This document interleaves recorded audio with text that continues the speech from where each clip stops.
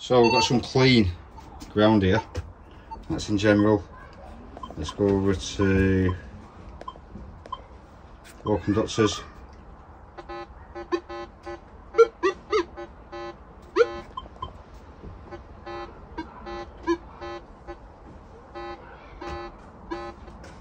There's definitely something in there. I'll clear it out a bit more.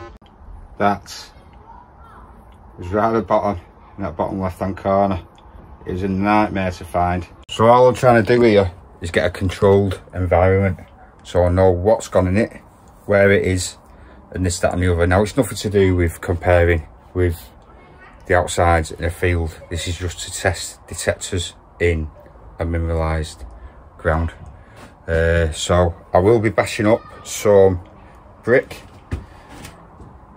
which is a mineral, and also some mineralised rock will be getting smashed up and mixed in like a big casserole of mineralisation. So this is, I've sieved through this with a pinpointer and this, so there's nothing in it, so we know what we're putting in it now. So what I'm going to do, got some mineralised rock, I've got a box of it somewhere, and some iron.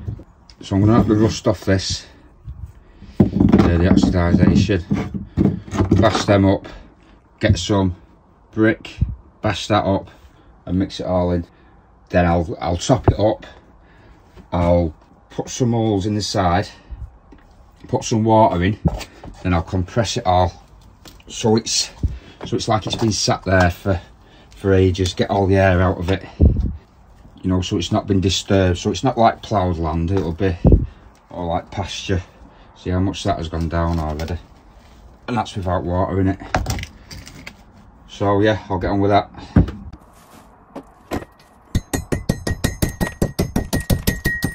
not going to make it pure powder, I'm going to get some chunks in a bit.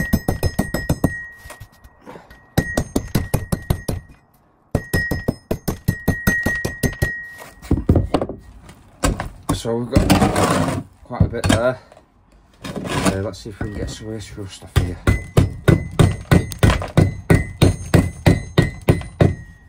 A bit mineralised in it.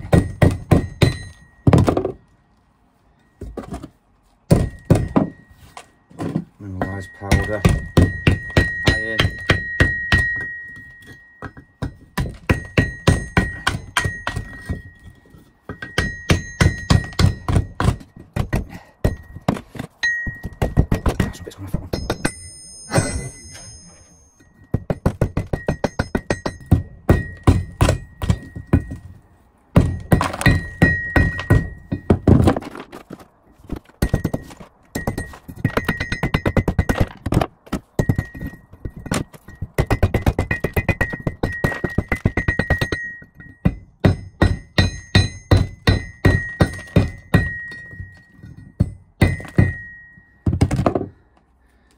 Carbon in that.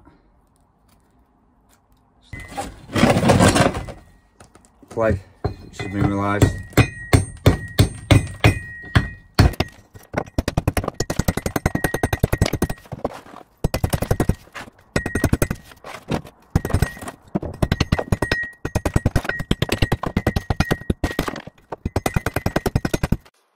So that's all mineralised rock and stuff.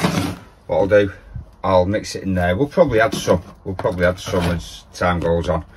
Mix it in there without any holes in, put some water in, just so this can seep into the soil that's in there. Alright, so it's looking good.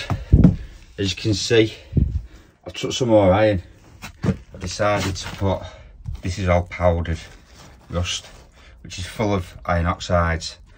Now, to make that rust more, decompose more, we are going to add some salt to the casserole.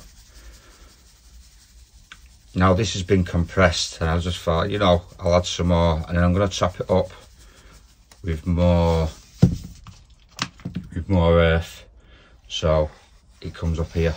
And to garnish the box of mineralised casserole, we're going to bash about 6 of these up.